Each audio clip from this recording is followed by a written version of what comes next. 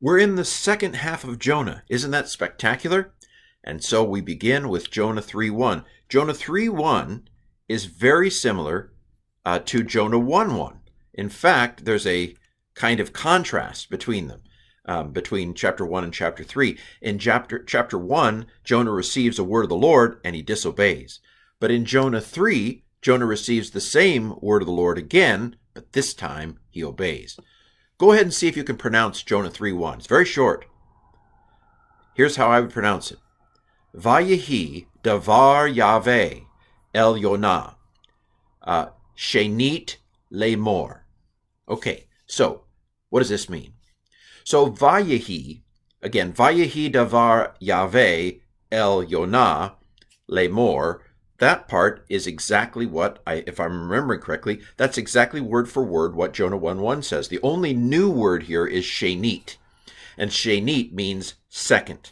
So if the first word was, the verse 1 of the book says, and the word of the Lord was to Jonah saying.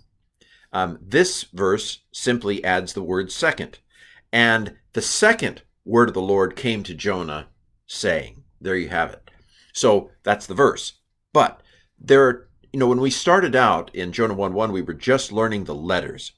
So now we know a few things, right? We've read 2 chapters of Jonah in Hebrew, so we know some stuff, right?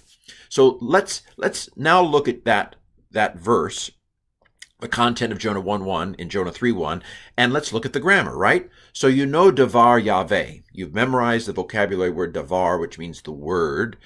You know the name of God, Yahweh. Some people say Adonai out of reverence. I'm not trying to be irreverent. I'm convinced that the Israelites, when they read Jonah, would have said Yahweh. It was by the time of Christ they'd stopped saying it. You know El, that's the word two. You know Yonah, Jonah, right? You know the vocabulary word amar, which means to say.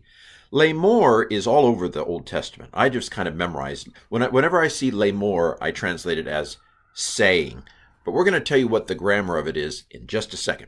But I want to look at Vayehi. What do we know about Vayehi? So you know the vav. Vav means and. But we would normally have vav patak doubling. Okay, so this is a little weird. There's an obscure rule I learned from Lasor, who basically says when there's a vocal shavah under a doubled performative, sometimes the doubling goes away. I don't know why this happens.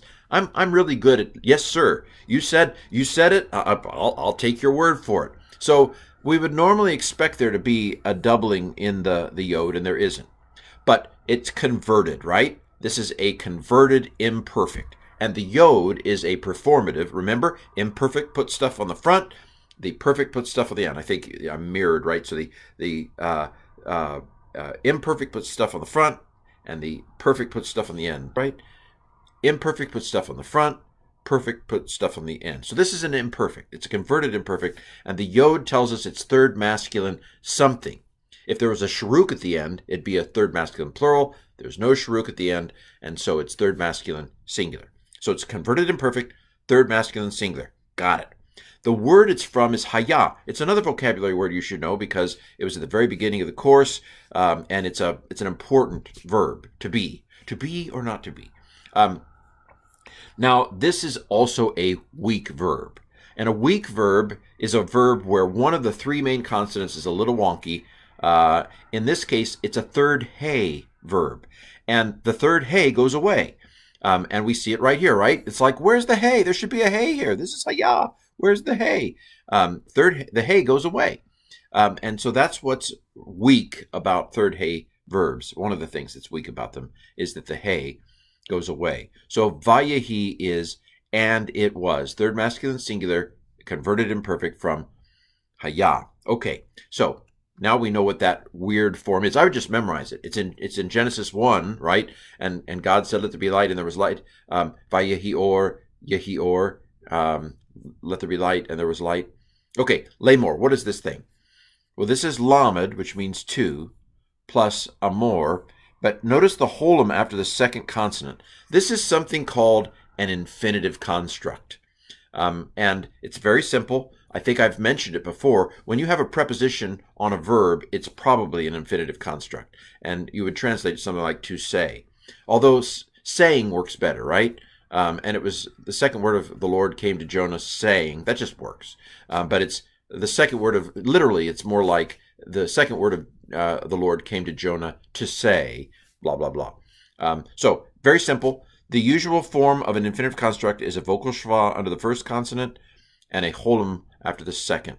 The aleph quiesces, and so the vowels have done a little crazy thing there at the beginning. But normally in an infinitive construct, it's a vocal schwa under the first and a holum after the second.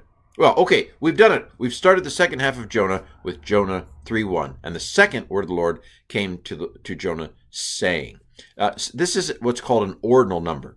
Shani would be 2, maybe. Shanit is second. It's the order, first, second, third. Ordinal. Okay. Onward to Jonah 3:2.